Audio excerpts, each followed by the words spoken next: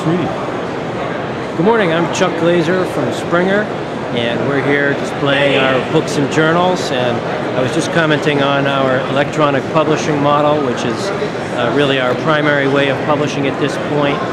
90% of the books that you see behind me are all print on demand now, and we sell collections of electronic content, but we also sell individual books when people want them. So you go to Amazon and you order a book, that order actually comes to us that night, and then that same night it goes to our print-on-demand vendor, and then the next day the print-on-demand vendor prints one copy and sends it to you, the customer. So all of that happens within about 72 hours, which is what Amazon is promising you to begin with.